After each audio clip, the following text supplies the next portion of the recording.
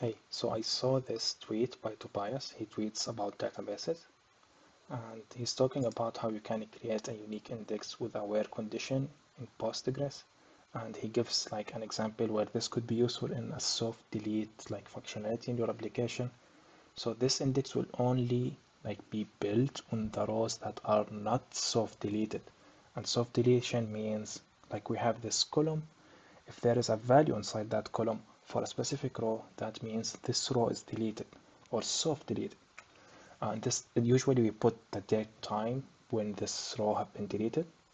And this works very nice if you have a soft delete functionality. At the same time, you need like if I soft deleted, let's say articles, and the slugs are unique.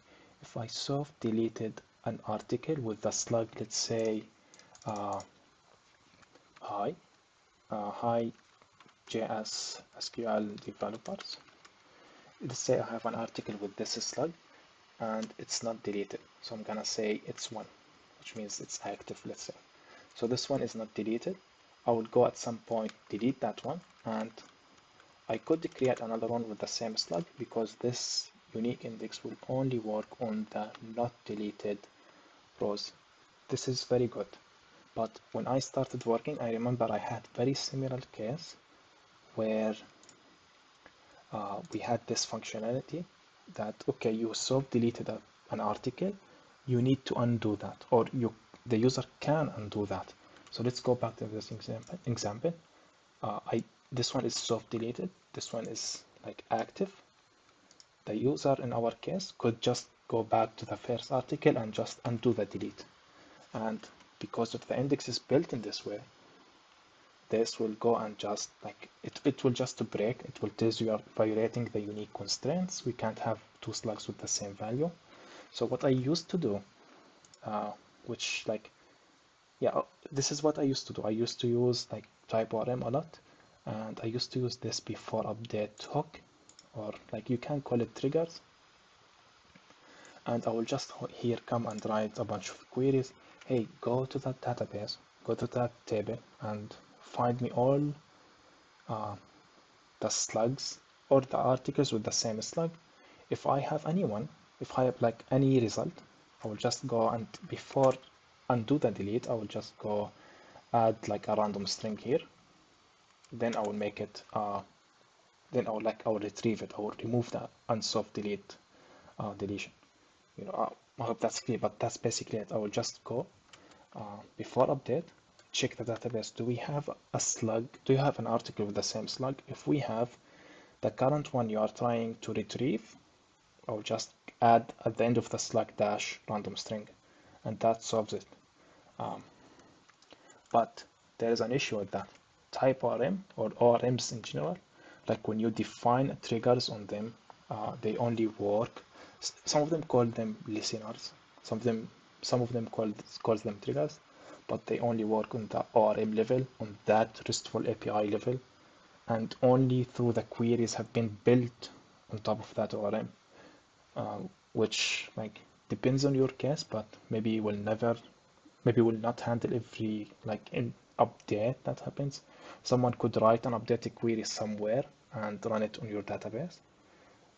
Maybe like migration script or back in like so many cases, someone could connect and run a script. These triggers will not be run because they are on the application layer.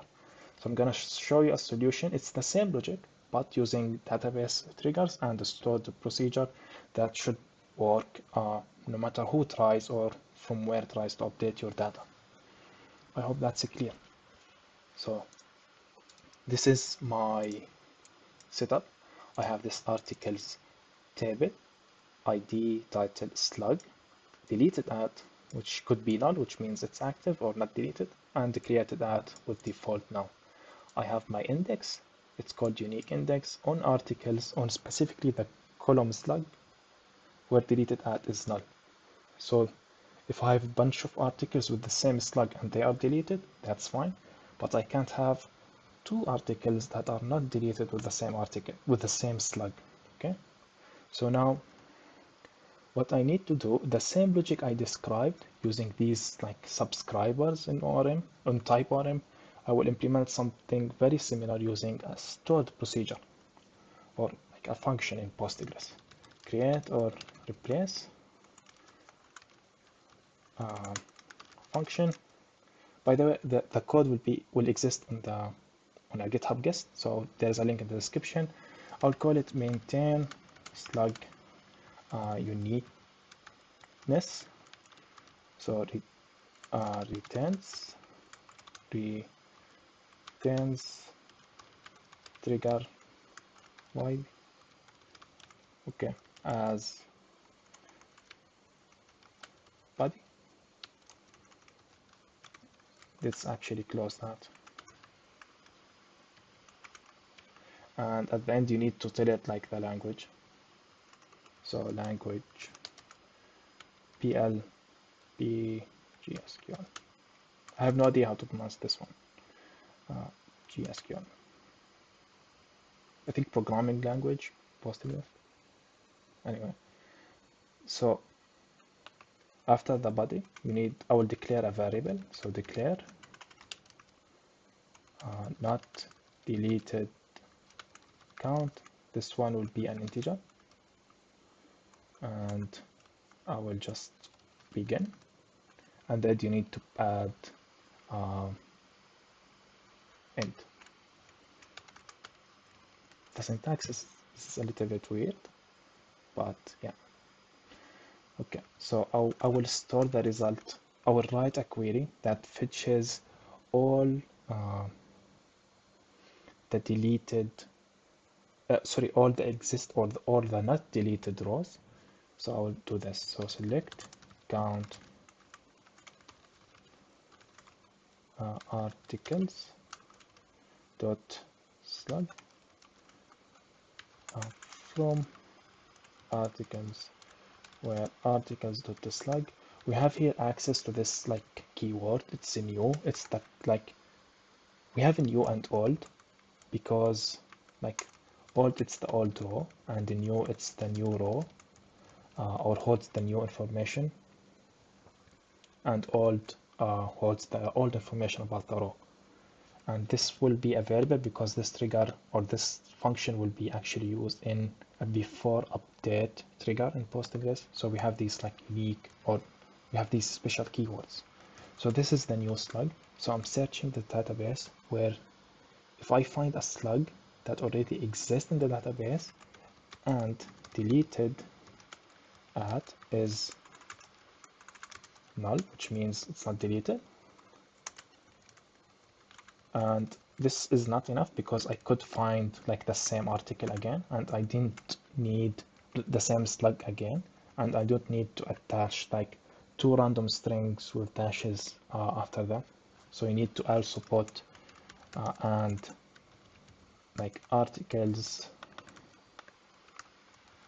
.id does not equal new .id. So don't like include the same row in this result. Yeah, you could do this, but I don't think it makes sense. And let's store the result of this query. Like you can do, put it in like brackets, parentheses, sorry, and just do this. This will store this result in that variable, and I can just put a normal if statement. So if not deleted count bigger or equal 1, then and if I could override the new value that will be saved. So new.slug will be equal to new.slug, and now I will concatenate, and this is how you do that in Postgres. And you can generate an MD5 string, which is very nice. So MD5 random and text, and you can do this. And at the end, you need to return the row that will be used. So return new. And for like this will run before each update. So we need to create an actual trigger. So create a trigger. I'll call it with the same name. I'll give it the same name. Before update on articles,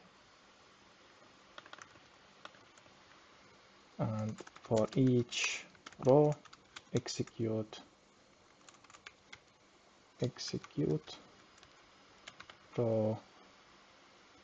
procedure to maintain slug uniqueness. So let's go test that. I will go inside Postgres, inside dbeaver, which is my favorite tool working with databases. I will create my index.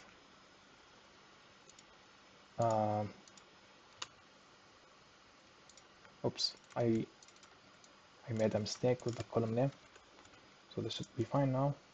Let's create the function. Hopefully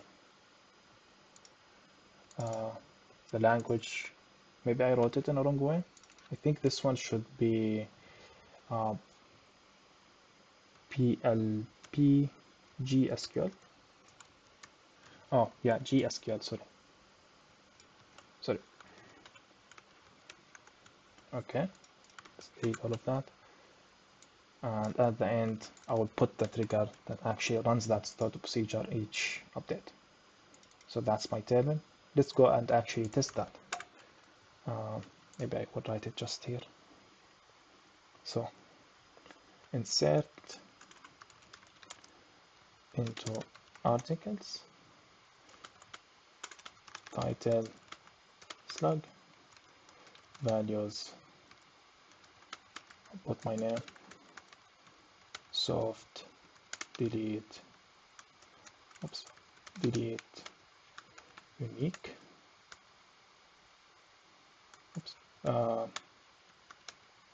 And if you kick Control Shift F or Command Shift F, it will format that. So instead this, it's fine, it will work. Let's go to articles, we should see it. If we try to do it again, we will see that, hey, you violated the unique constraint, which is nice. Let's actually go and delete that one. Now it's deleted. Let's go and run the query again. It should be saved. Very nice. And this is how the slug looks like. Let's actually insert a bunch of these. Oops, sorry. Let's first delete that. And let's go insert another one. And then another one. So save. And we should have 4. So I'm gonna order these by ID. Let's first thing, let's go and delete all of them. Now let's say our user decide to undo the delete on the article with ID 3. So the only thing we need to do is just to put null here. So save, that works fine. I need this to be sorted.